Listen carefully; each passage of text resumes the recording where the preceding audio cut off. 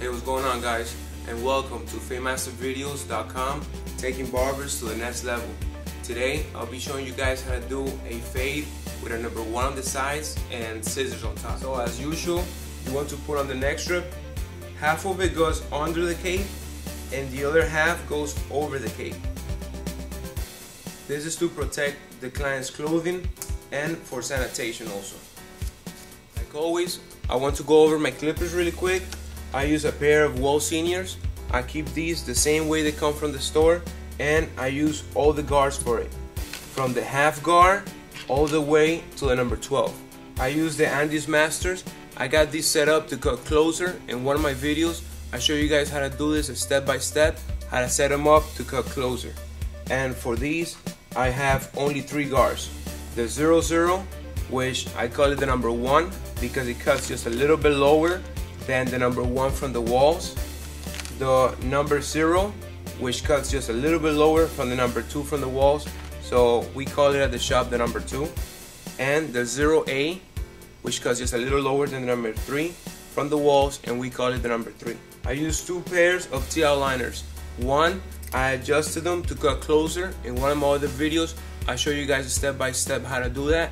I use these to get out the line from the wall shavers, or to fade out the line from the blade if I use the blade to do a ball fade. I use the T-liners. I keep this set up the same way they come from the store. I use this for little kids and also to do the back of the neck on clients.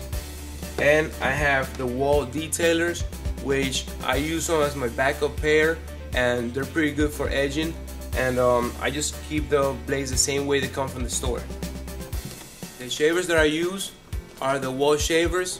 I tried the Norelcos before, and pretty much most brands out there. They work good as well.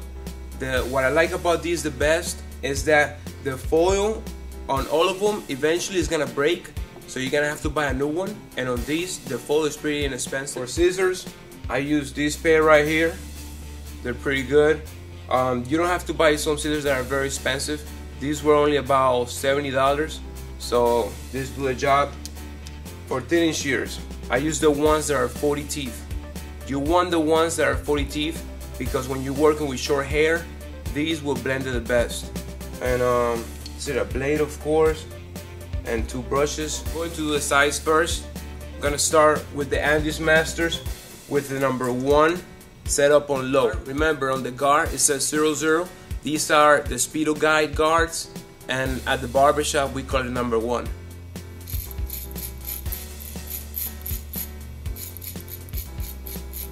As I'm cutting, I'm bringing the clippers out in a circular motion to blend the hair already.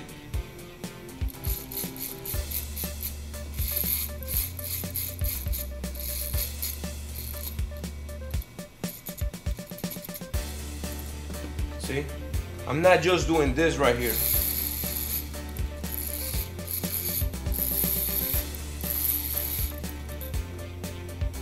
See? I'm going like this to fade it out as I'm cutting. Remember to always keep your client clean. Don't let them get full of hair. Now I'm going to use the Andes Masters with the number 0 guard set up on low. And remember, guys, when you're cutting, bring the clippers out in a circular motion as you're cutting to blend it out. Now I'm going to use the wall seniors with the number 1 guard set up on low. Remember, guys, this is low, this is high. The reason that I have 2 pairs of clippers is because it makes my life easier. It makes it easier for me to blend the lines. The number that goes between this guard, the number 1 guard, or 00 like it says on the guard, and the number 0 is this number 1. So it makes it easier for me to fade those lines out. Alright? It makes it easier to fill in the gap between this guard and this guard. By the way, I'm not being sponsored by any clipper company out there, so I'm recommending the tools that I personally use and that I feel are the best for the job.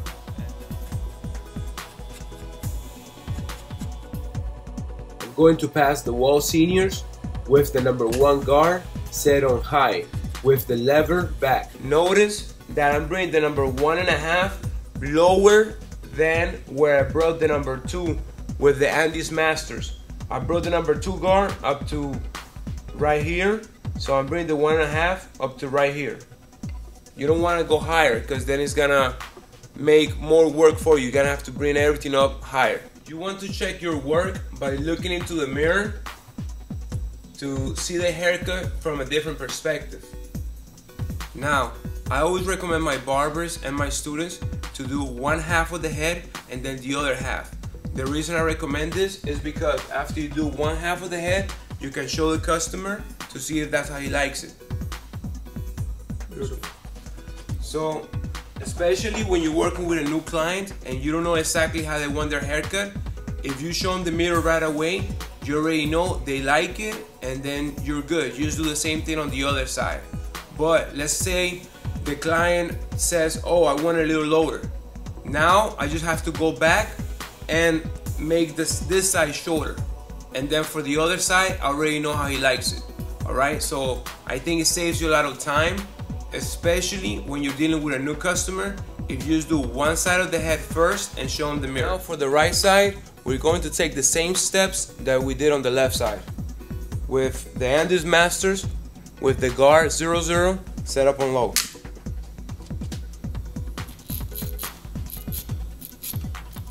Remember guys, to bring the clippers out in a circular motion to fade out the line. I'm going to use the number 0 with the Andes Masters set up on low.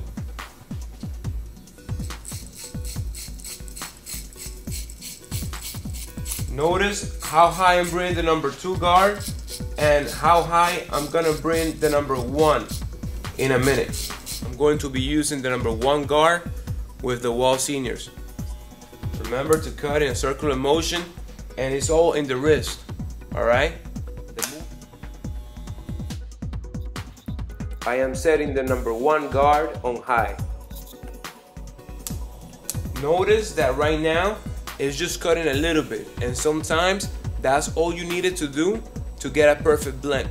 And keep in mind that I'm keeping the number 1.5 lower than the low number 2.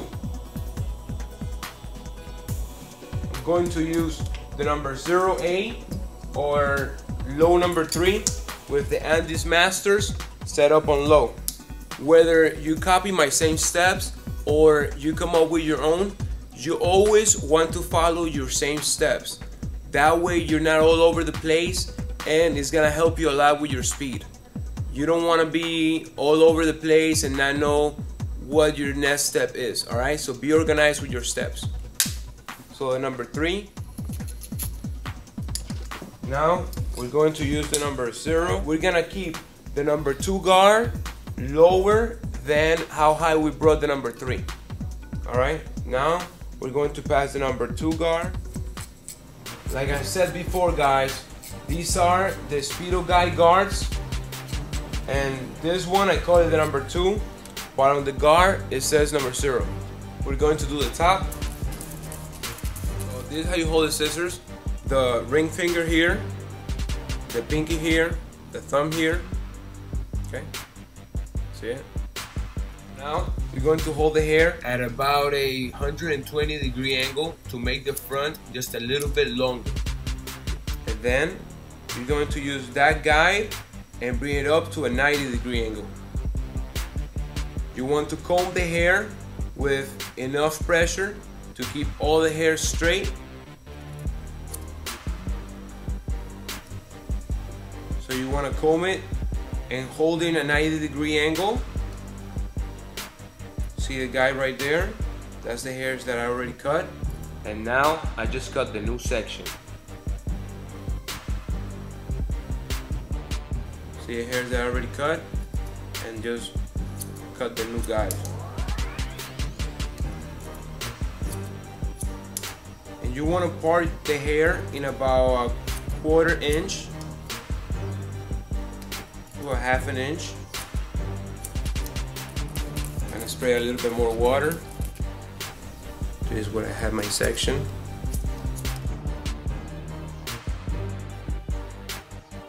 Now I'm going to do the left side.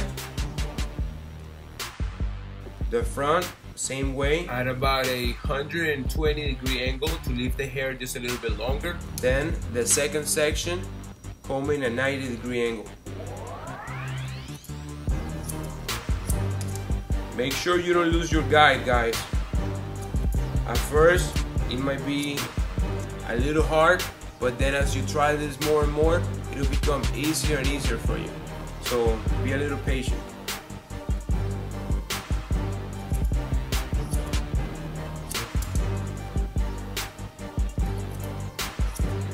A little bit lower? Yes, please. All right. Here, I'm bringing the top shorter to keep the customer happy. So now, I'm just gonna cut a little bit more. Same steps. The more you practice this, the easier and easier it's going to become. So if you don't get it right the first time, don't get frustrated. Have a little bit of patience with yourself. You'll get it.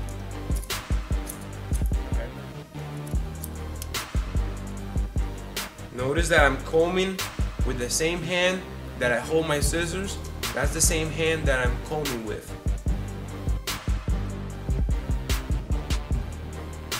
Now I'm going to the left side.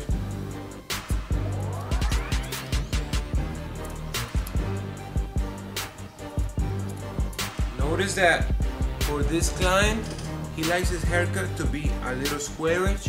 So when I'm cutting here in the corners, I'm gonna hold my fingers, I'm gonna keep them like this, I'm gonna keep them straight. So for the sides, I'm holding the hair in a 90-degree angle to the side. You want to stand behind the client, make sure it's right.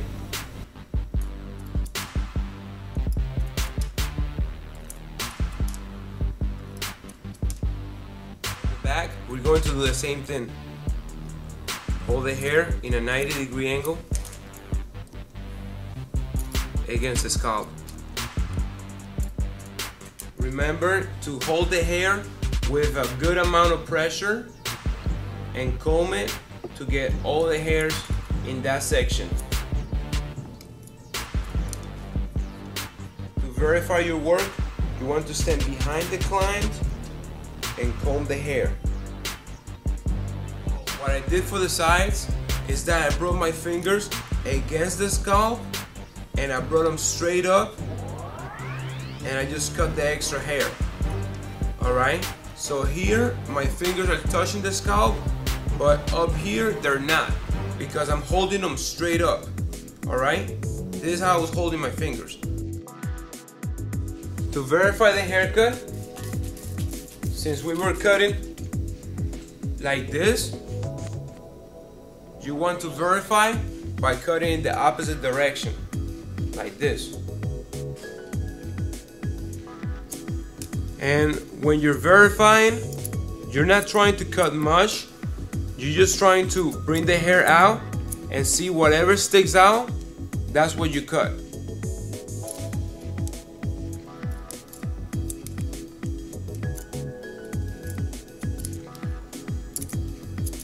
So this is what I'm talking about. When you're verifying your work, you bring the hair out. Notice how right here, there's a couple little hairs sticking up. Cutting those. That's what you cut. Whatever sticks out. And you should always do this every time you're working with scissors. See how these hairs are sticking up? Now for the front, this is what we're going to do. We're going to comb the hair forward and using the edges that are the same way that they came from the store, we're going to make sure the front is even. We're not gonna cut it short, we're just gonna make sure it's even. That's all. So when you comb it, see how it's even now? That's it.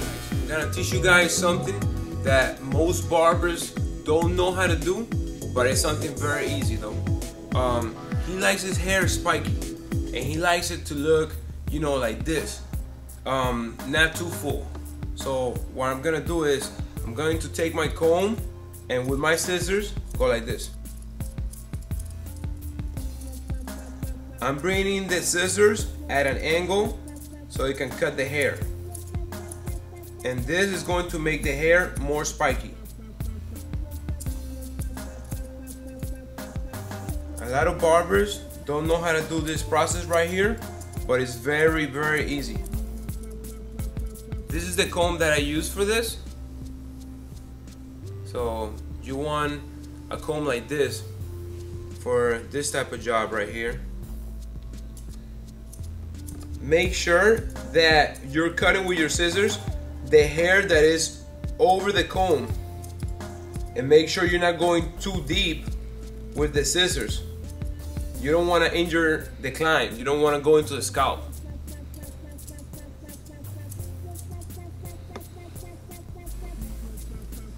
You might mess up your tip if you do that. So now I'm going to be using the thinning shears, the one that has 40 teeth. What the thinning shears do is that they help you blend the sides with the top better, giving it a perfect blend. And the reason we didn't use the thinning shears for the top is because the way we just did it with the scissors, it comes out better when the client spikes it up. So now we're going to be doing the shape up. How long you want the sideburns? Right here? Yeah, that looks good. Alright, notice how I'm pointing at the sideburns using a fine comb, because when you're using your finger to point it, it might create confusion for the client, because the client might think you're talking about down here or up here. So to omit all that confusion, it's better if you just use the comb to point at it. You want to use the ear as your guide. So if the client says he wants his sideburns right here, you know it's right here, this part of the ear, and you're using that as your guide to remember for the other side. And we're using the corner of the blade for this part of the shape up.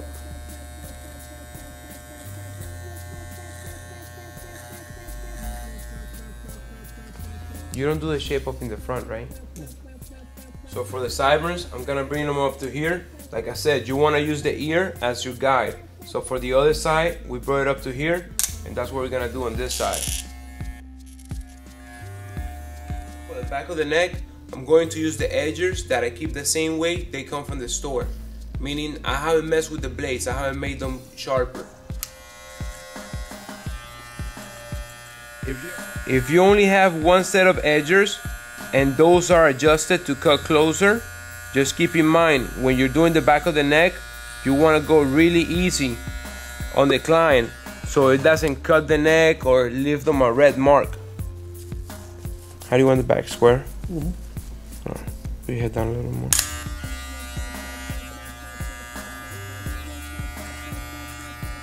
If you have a second pair of edgers and you keep them the same way they come from the store, you can just do the back really quick and you don't have to worry about hurting the client because your edgers are so sharp. So now I'm going to be doing the goatee. I'm going to loosen up the cape a little bit. For the mustache, I'm going to use the edgers, the ones that I keep the same way they come from the store. The reason that I use these edges for the mustache and not the ones that are set up to cut closer is because the ones that are set up to cut closer might cut his lip by mistake. I've seen it happen to other barbers. When you're doing the beard, you want your client to be as comfortable as possible. So you want to make sure you recline them.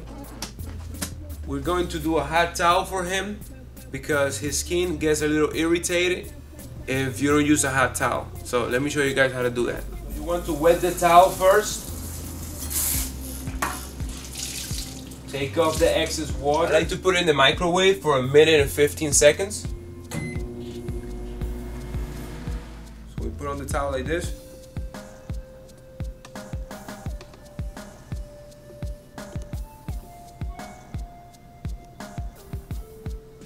While that's going on, I'm I'm going to put on the blade.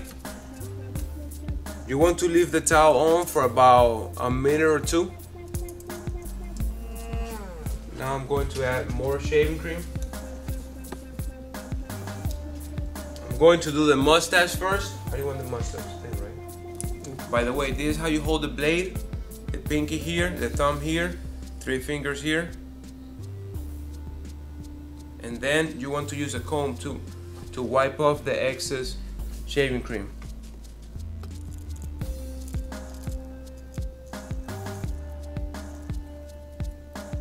Notice how I'm stretching the skin with the right hand as I'm shaving with the left. And notice how I'm standing on this side to do this side of the goatee.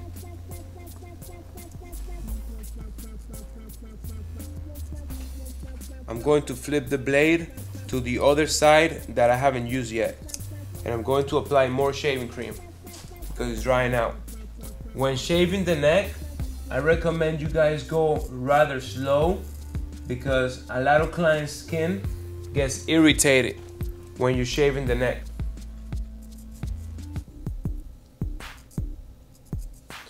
When you're doing the goatee, you want to use the mustache as your guide where the mustache ends and just go straight down.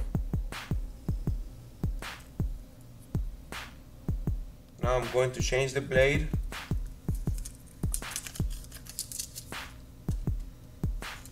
Remember guys, you always want to work with a sharp blade, so it's okay to go through 2, even 3 blades when you're shaving somebody. Especially when you're doing the inside of the goatee, you want to make sure you're using a sharp blade. How do you want the inside? You want just a triangle and then the square? Yes. So now I'm going to make the triangle. Notice how I'm stretching the skin. Remember to have a black towel right next to you so you can clean your blade and your comb. Make these lines. I'm stretching the skin this way as I'm shaving towards me. I'm stretching the skin away from me. Don't be scared to stretch the client's skin. That's what it takes for you to make a perfect beard. You want to stand in front of the client and check your work. Make sure the line comes out straight. Especially when you're shaving going up, you want to make sure the shaving cream is not dry. You want to go against the grain with the hair on the face. Notice how I'm stretching the skin with these 2 fingers with my right hand. You always want to double check your work. You want to stand in front of the client to check the sideburns. Make sure they're the same length. Like right here, I see that this sideburn on this side is a little bit longer. So I'm just gonna bring it up just a little bit. Shaving the client's neck makes the shape up last longer. And your clients will really appreciate that. And it'll make your clients want to come back to you. It's a great way to make new clients and keeping the clients that you have. Because a lot of barbers don't do this part just to save themselves like a minute. And it's not a good way to save time. Now, going to use the aftershave. If you don't have one of these at the barbershop where you work at, I suggest that you use a blower. What the air does is that it takes away the sting from the aftershave. Finally, you want to apply a cream like this. This is a menthol vanishing cream. And this just makes the skin feel refreshing. It feels good for the client. Also, you want to apply gel. Little steps like this, applying the gel, the menthol vanishing cream after you shave them, all these steps makes the client feel better after the haircut. Alright, it shows that you're a true professional. So here you have it, guys. A fade with a number 1 on the sides and scissors on top. For more video tutorials, check us out at fademastervideos.com. And remember, practice makes perfect. So keep on cutting, guys. Peace.